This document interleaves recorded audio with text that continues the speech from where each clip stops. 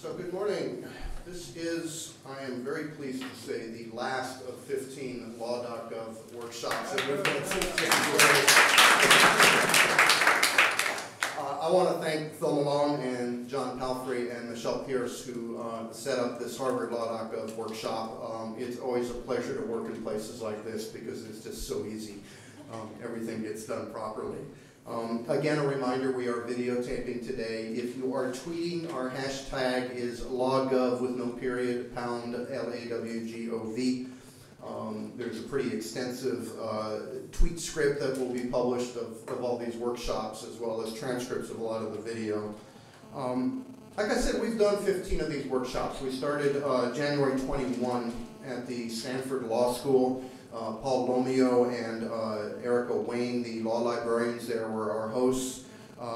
Jonathan Zittrain was one of our speakers, and he gave a very interesting talk about how grassroots efforts can eventually reach a tipping point and change the world. And I found that to be very inspirational because the whole idea of Law.Gov, that this $10 billion a year industry, the way we distribute the law all over the country might actually change. Has been at first described as somewhat quixotic, but I think it's an actual, really achievable goal that we can get to. And in these workshops, I've become more and more convinced that that's possible. We went after Stanford to Princeton and Yale and the New York Law School. At Columbia, I saw the Deputy Chief Technology Officer of the United States, Beth Novak, sitting next to the Chief Architect of LexisNexis, talking about how to make the law more readily available. Ian Koenig, the chief architect, has participated in several other workshops, as have many of the other LexisNexis folks, including their CEO. In Cornell, Tom Bruce, who you're going to hear from later, hosted a 2-day technical workshop which went in great depth into issues of metadata and document structure and document ID, put a lot of those issues on the table. At Colorado's workshop, Paul Ohm began the investigation of what are the research applications of the corpus. If this data were more broadly available, what could we do? At that workshop, we had 2 past presidents of the American Association of Law Libraries there. We had a justice of their Supreme Court, their Secretary of State, the head of their Judiciary Committee, all talking about making the law more broadly available. At Duke, we had people like Jamie Boyle and Dean Levy. Dean Levy, if you don't know who he is, was the Chief Judge of the Eastern District of California and Chair of the Rules Committee, the Standing Conference Committee on Rules of the Judicial Conference, is now the academic representative to the Judicial Conference's Standing Committee. We had the Archivist of the United States and Andrew McLaughlin talking there. We went on to Texas and Berkeley, where we had another Secretary of State, Deborah Bowen, do a fascinating interview with Tim O'Reilly about government as platform. We had an in-depth examination of privacy, which is one of the topics we've looked at repeatedly in these workshops. Pam Samuelson, one of the leading experts on intellectual property, went in with Brian Carver in great depth on the issue of copyright and contractual restrictions on access to the law. And we're going to hear a little more of that from Phil Malone this morning. At Chicago, we had some fascinating discussions about the business of law from David Curl, who is the leading analyst for a company called Outsell that tracks this market, and some fascinating looks at how the market has been changing and the potential for Law.Gov to increase the market opportunities for not only the established players but for new entrants. We also heard from Professor Stout about access to justice, which you heard again from Judge Fine yesterday, which is one of the key topics. Larry Tribe, Professor Tribe at the Department of Justice, also spoke on that topic. One of the most fascinating workshops was at the U.S. House of Representatives in the Committee on House Administration hearing room. Video is online. We had Congresswoman Zoe Lofgren, who is the Vice Chair of the Committee on House Administration, and Congressman Lundgren, who is the ranking member on the committee, both speaking about Law.Gov in very favorable terms. Eugene Meyer, the President of the Federalist Society, Roberta Schaefer, the Law Librarian of Congress, and an official representative from the AALL, all going on record as supporting the basic concept of access to legal materials. The day after that, we had an equally fascinating session that was hosted by Vince Cerf at Google about open source and building an ecosystem of software that anybody could use, so that if any city decided they wanted to serve their bulk materials, or any vendor wanted to serve the materials in a way that made sense, that was interoperable with other implementations. And so it was a fascinating discussion about how you build an open source ecosystem that both for-profit and non-profit vendors can build on. Brian Bellendorf was there, who is one of the authors of the Apache web server. He's a consultant to Health and Human Services, which has been doing really great work in this area. We had people talk about the European community approach to open source procurement, and another guy who's been developing the Department of Defense guidelines on open source talk about that. And then finally this week we were at the Center for American Progress, where we ran through 25 speakers in one day. Everyone from Professor Tribe to John Podesta. There were 4 White House officials there speaking, including Preeta Bansal, who is General Counsel of the Office of Management and Budget, Vivek Kundra, who is the Chief Information Officer of the United States, and Paul Verkyle, who is the chairman of the Administrative Conference of the United States, newly appointed. If you don't know his name, he's a fairly distinguished figure. He was the Dean of Cardozo Law. He was the Dean of the Tulane Law School and the President of William and Mary. So he has a pretty distinguished background. So it's been an interesting process, and throughout this process, one of the things that's been constant has been this national inventory of legal materials. Erica Wayne tells me there are 195 law librarians involved in helping build this national inventory out. Whether or not this becomes a complete inventory of everything, in a way it's immaterial, because what we're getting is some fascinating stories like we got yesterday about what's happening in Massachusetts and where the success stories are and where the unsuccess stories are. And that's helping build a case that this really is a problem, that there's an issue that needs to be solved. Now what we're going to do today is we're going to start with 2 nagging questions that we've been circling around for all 15 workshops, and these are really the hardest questions. We're going to start with John Palfrey, who is, of course, the Associate Dean here at Harvard, runs the Harvard Law Library. And the question I put to him is there a right to access the law? Is this just a tech issue? Because when I bring this into judges on occasion, they go, well, you know, that's very interesting, but, you know, this isn't me. I do the Constitution. I do issues of law. Go talk to our technical people. And in fact, one dean of a law school who shall remain nameless, a distinguished professor went to the dean and said, gee, we ought to do Law.Gov. This would be really cool. And the dean referred it to the IT manager for the law school as an issue. And to me, this is a really fundamental issue about access to the law. And when you see Caroline Frederickson, who runs the American Constitution Society, and Eugene Meyer both saying this is an important issue, I begin to think that maybe that's the case. But we need to make that case, that this is not a techie thing, and that's really the question I've asked John to look at. Phil Malone is then going to do a session on who owns the law, and that's the issue of copyright and contractual restrictions on access to the law. There's an interesting story that I remember when, so you remember the Magna Carta, when sovereignty went from the king to the barons. During the Constitutional Convention, there was a big question about whether it was proper to take rights away from the states and give it to this new federal government. It was taking away the sovereignty of the states. And the way they resolved that issue is they finally realized that the sovereignty was not of the states. The sovereignty belonged to the people and had been delegated to the states, and the people were simply undelegating that sovereignty and giving a little bit of it to the federal government. But that's a really fundamental issue. Can a governmental employee really, you know, like own this and make decisions? And is copyright the right vehicle? I mean, there's other vehicles such as authenticity, there's defamation, there's misrepresenting the law as potentially a tort, right? If you say the law is this and you fool somebody. But copyright ownership is one of the fundamental issues that I think we need to get over. This afternoon, and today is mostly going to be discussion because this really is the last day of these workshops.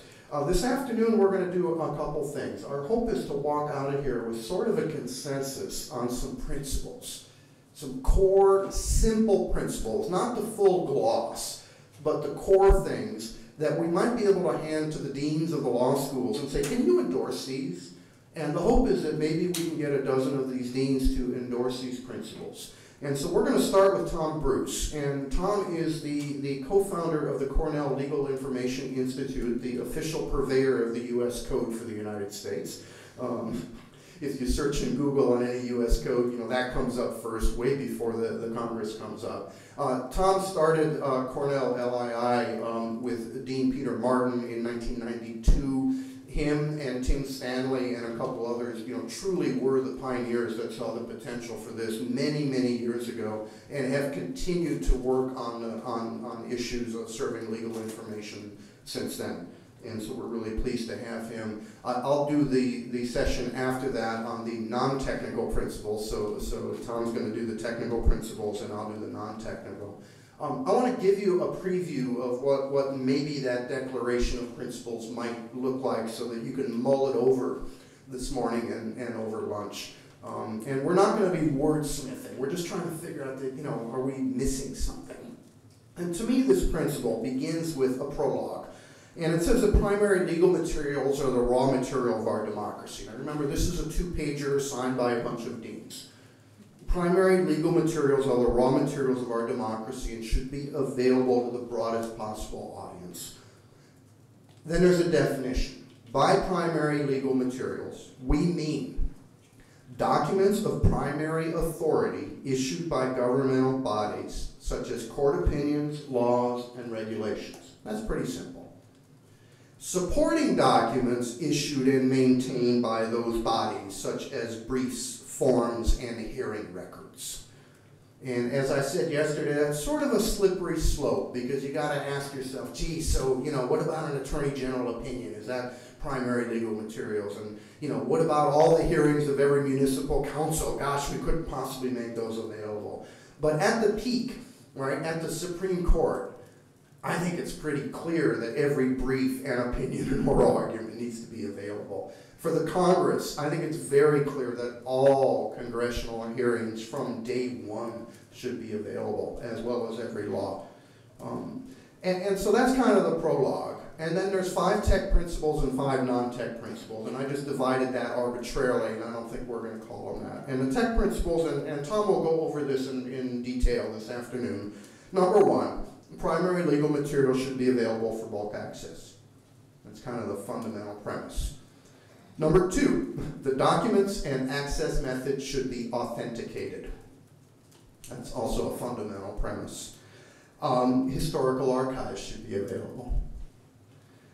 There should be a development and use of interoperability standards, by which we mean things like metadata and document IDs. And there should be vendor and media neutral citation employed.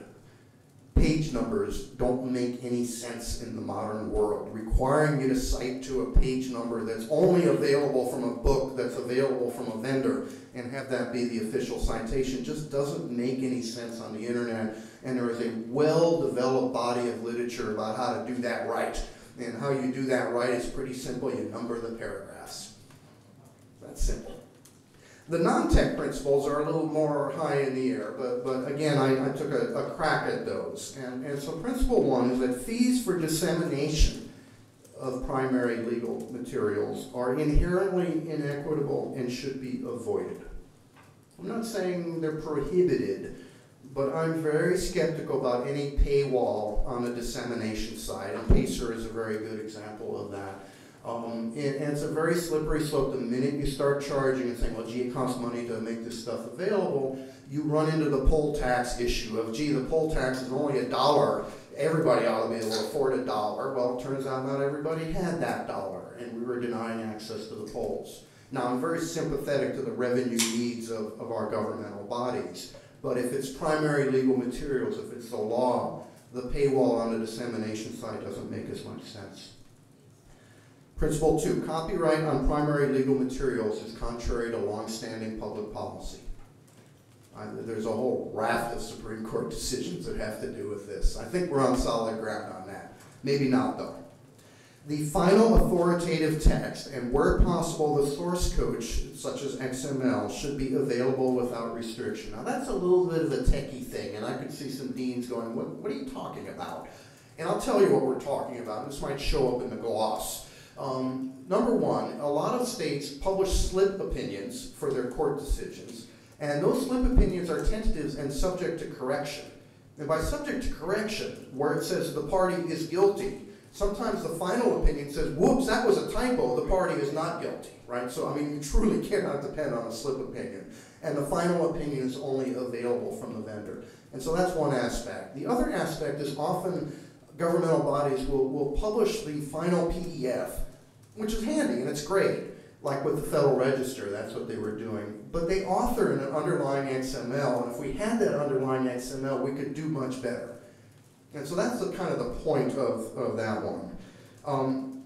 Principle number 4 is that an active program of research and development in conjunction with the university should be undertaken to meet unsolved technical challenges. For example, the development of standards, research and authentication mechanisms. For example, automated detection and redaction of personal private information. There is no decent software out there to find social security numbers and names of minor children. There is no research funding. It's something I've been trying for 2 years to get funded.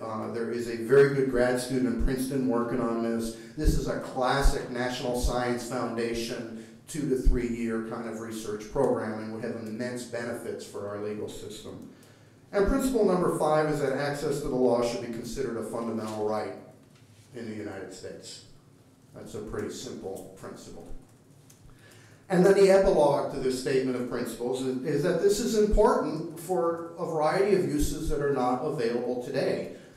And use number 1 is legal education. Our law students are not getting access to the legal materials they need to complete their education properly. And I'll give you a couple examples. A lot of the briefs for the Supreme Court are hard to find. You ought to be able to research those if you're a law student. If you're a law student, you can't access PACER in at least 63 law schools that we surveyed. And that seems kind of silly.